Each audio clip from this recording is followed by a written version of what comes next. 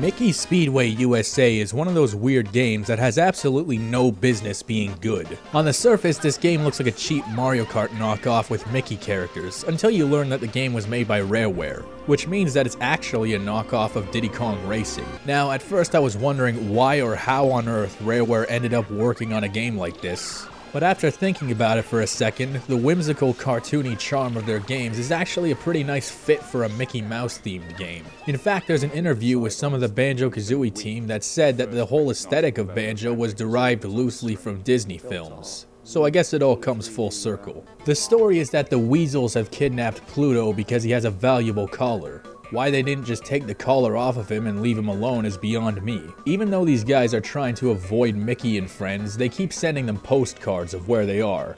Now I have to wonder, if you're trying to avoid getting caught, why would you send postcards to your pursuer? That doesn't make sense to me. What makes even less sense is if they were trying to stay undetected, why would they go to such popular tourist locations like Washington, D.C., the Grand Canyon, or New York City?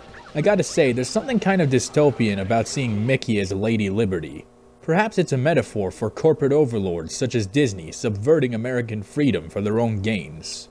Also, even though this game was released in 2000, I don't see the World Trade Center.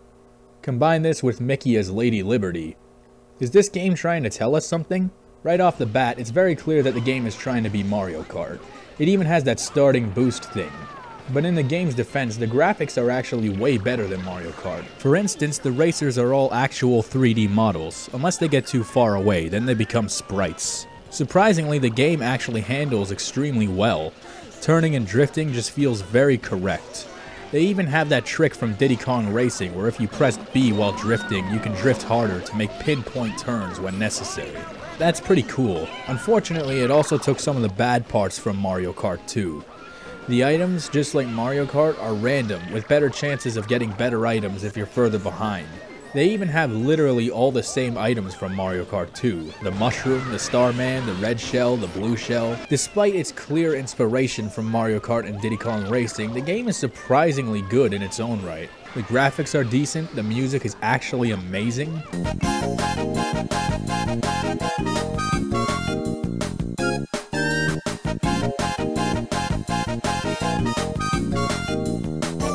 And the game has voice acting.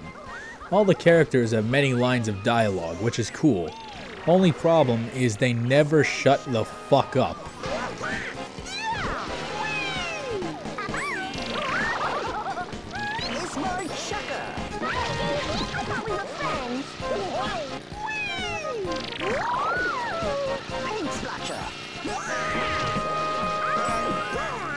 Even when they're all on the other end of the map, you can hear everything they say clear as day. It's cute for the first little while, but eventually it just gets really annoying. Could you imagine if Mario Kart was like that?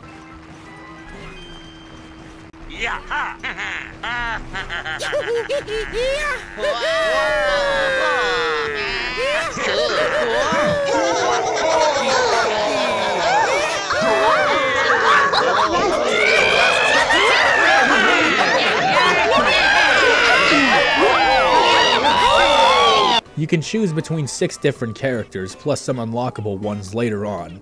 I always play as Goofy, because you just don't fuck with that guy. Goofy is huge. I know he's only this big on TV, but in real life, Goofy could beat up Dad. Kid, what are you doing? You just scarred your baby brother for life here. You put the fear of God into him. Wait, no. Not the fear of God. The fear of Goof.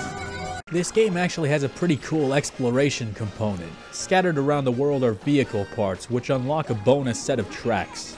Honestly, it feels weird saying this, but this game is actually good. It's damn good.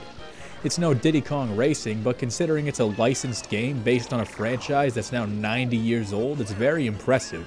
It's a testament to just how good Rareware used to be, that they could make a game based on a cartoon actually good. And that makes it an important piece of history.